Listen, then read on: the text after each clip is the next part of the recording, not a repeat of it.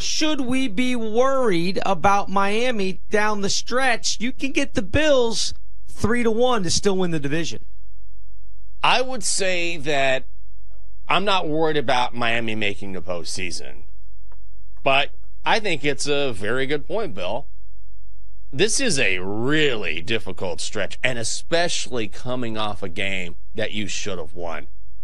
14-point lead with 4 minutes to play. I mentioned this stat yesterday.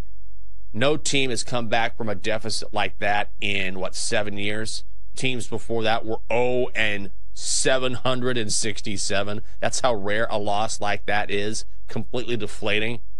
So when you talk about the schedule coming up, even the Jets are not going to be an easy out this weekend. I know it's easy to say, oh, yeah, it's Zach Wilson. He won't have back-to-back good games, but he might. The Jets' defense is very good. It's not a shoo-in. Cowboys, Ravens, Bills. So, yeah, I think if you're the Dolphins coming off a game that you absolutely should have won and you have this gauntlet down the stretch, you're going to make the postseason, but now you have to be worried about playoff positioning and having an advantage that maybe you would have had if you had won this game against Tennessee and maybe put together a couple wins down the stretch. So I would say yes.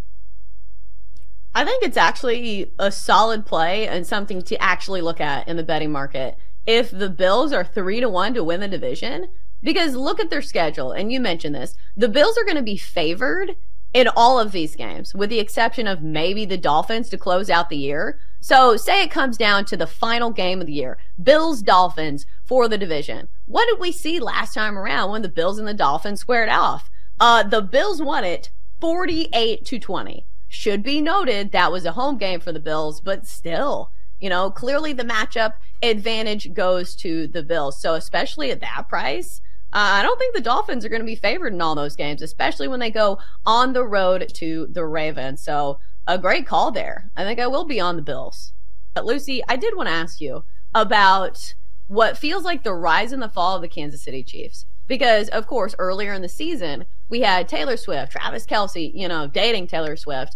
And now we saw the tantrum that Patrick Mahomes had. A lot of people were hating on him for it, and for good reason. He was acting like a crybaby. Do you think this is it for the Chiefs? Do you think they actually are writing themselves out of the script for winning the Super Bowl this year?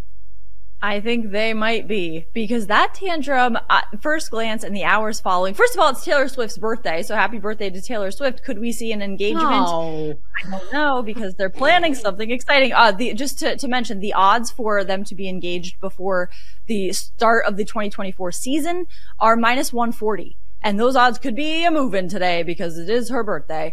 But at first glance, that tantrum was off-putting and very uncharacteristic of Patrick Mahomes. And you think, what is really going on here? Is he taking this out on the wrong outlet in the refs, or did he want to take it out on Kadarius Toney?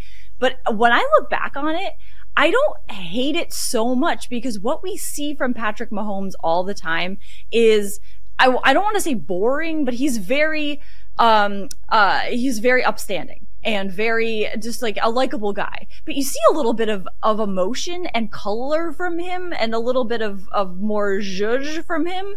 And I kind of like it. I don't hate it so much as time has gone on, because it's something he did, something in the past.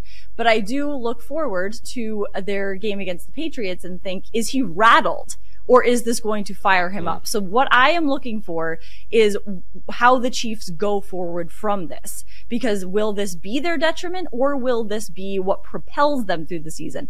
I don't trust them as a team. I refrain from betting on them. I might take the Patriots this week +9.5, because I don't know how the Chiefs will show up in this game. It might be a lower scoring game, so maybe the Patriots can cover. But I will be looking to see if maybe Patrick Mahomes is now thrown off by this, or if it actually helps them. But I'm more on the side of maybe they're thrown off by this, and this could be more their demise. I do not think they will make the Super Bowl. The New Mexico Bowl. Oh, yeah. You heard. Oh, and Matt just put, I love Jacksonville State. So do I.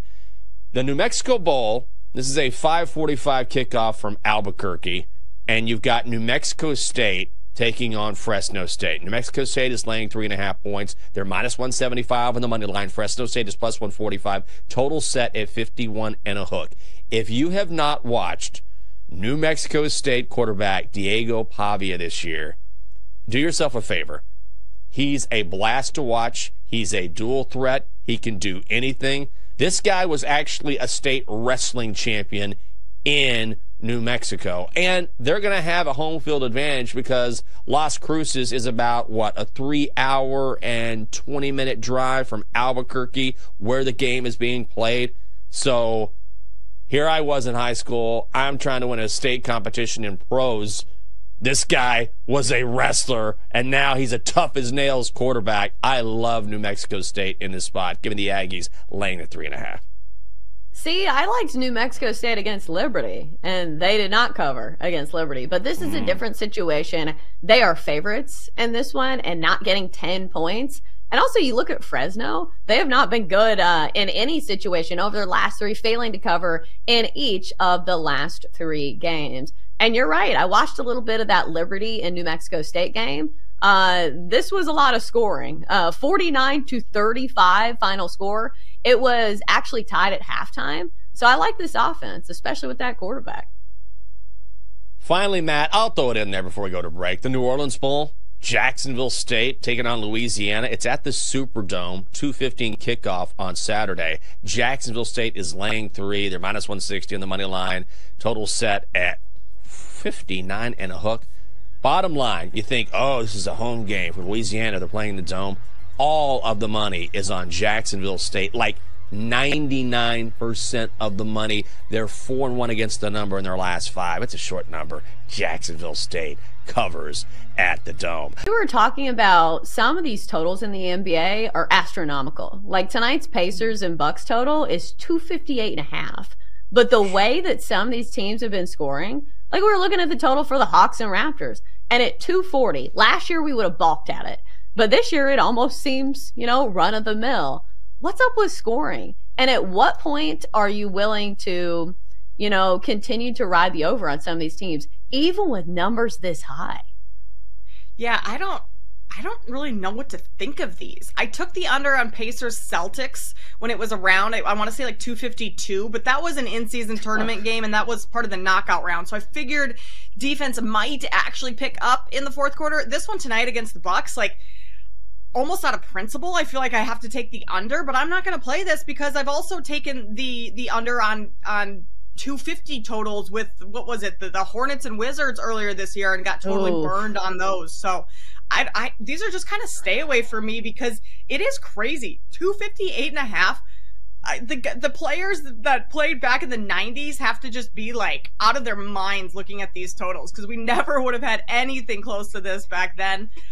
So yeah, Chelsea, I don't really understand totally what's gone into it. Pace of play has picked up, a lot more threes. Teams are either scoring at the rim or they're shooting threes. There's not a whole lot of in between. Defense for both of these teams is pretty much optional. So you could make a case for it going completely way over, but I also think it's just so high that I almost want to look to the under just because that number is insane.